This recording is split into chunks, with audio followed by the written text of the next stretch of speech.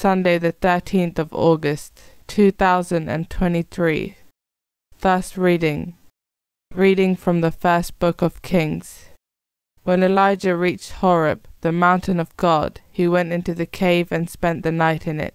Then he was told, "Go out and stand on the mountain before the Lord." Then the Lord himself went by. There came a mighty wind, so strong it tore the mountains and shattered the rocks before the Lord.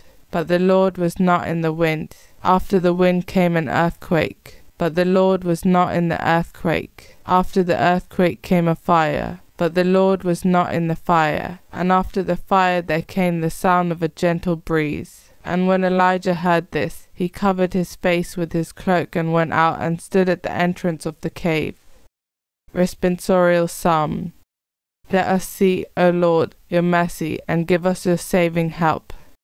I will hear what the Lord God has to say, a voice that speaks of peace. His help is near for those who fear him, and his glory will dwell in our land. Let us see, O Lord, your mercy, and give us your saving help. Mercy and faithfulness have met, justice and peace have embraced. Faithfulness shall spring from the earth, and justice look down from heaven.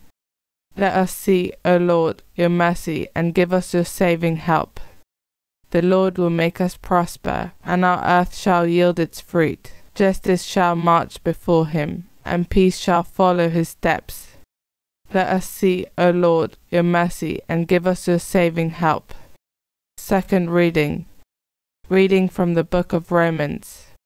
What I want to say now is no pretense. I say it in union with Christ. It is the truth. My conscience in union with the Holy Spirit assures me of it too. What I want to say is this. My sorrow is so great, my mental anguish so endless, I would willingly be condemned and be cut off from Christ if it could help my brothers of Israel, my own flesh and blood. They were adopted as sons, they were given the glory and the covenants. The law and the ritual were drawn up for them, and the promises were made to them. They are descended from the patriarchs, and from their flesh and blood came Christ, who is above all, God forever blessed. Amen. Gospel acclamation. Alleluia, alleluia. Blessings on the King who comes. In the name of the Lord, peace in heaven, and glory in the highest heavens. Alleluia. Gospel.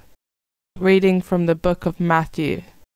Jesus made the disciples get into the boat and go on ahead to the other side while he would send the crowds away. After sending the crowds away, he went up into the hills by himself to pray. When evening came, he was there alone, while the boat, by now far out on the lake, was battling with a heavy sea, for there was a head wind. In the fourth watch of the night he went towards them, walking on the lake, and when the disciples saw him walking on the lake they were terrified. "It is a ghost," they said, and cried out in fear. But at once Jesus called out to them, saying, "Courage, it is I, do not be afraid."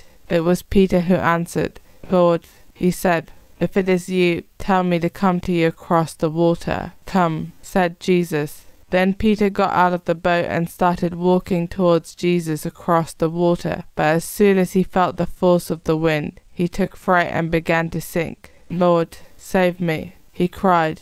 Jesus put out his hand at once and held him. "Man of little faith," he said, "why did you doubt?" And as they got into the boat, the wind dropped. The men in the boat bowed down before him and said, "Truly, you are the Son of God." Gospel of the Lord.